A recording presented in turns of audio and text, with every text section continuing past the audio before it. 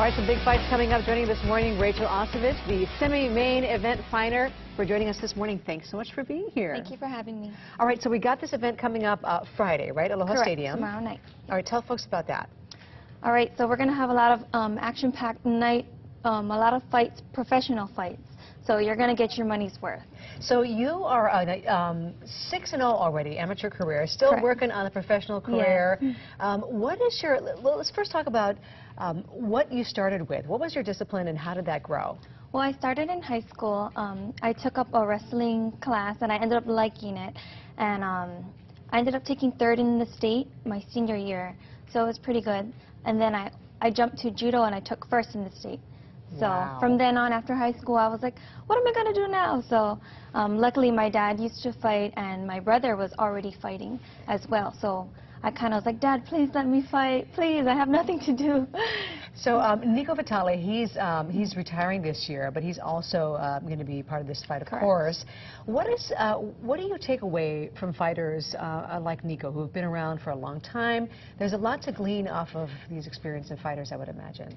Yes, well, Nico, he's been around for a while. He's one of the pioneers of the sport today, and we are grateful to have Nico Vitale as one of our representatives from Hawaii. He made it to the UFC. He's been in events around the whole world, and it's just really inspiring. So what is it that you pick up? Is it certain types of techniques, or what are you watching and learning from fighters who have been doing it for a long time?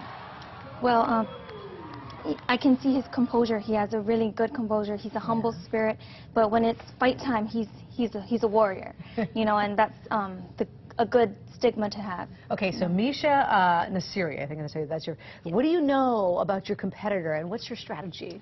I don't know too much about her. I do know she is a Marine, so I thank her for that, for her service. I know she's going to be in good shape, so I was working real hard for this fight. So I'm excited.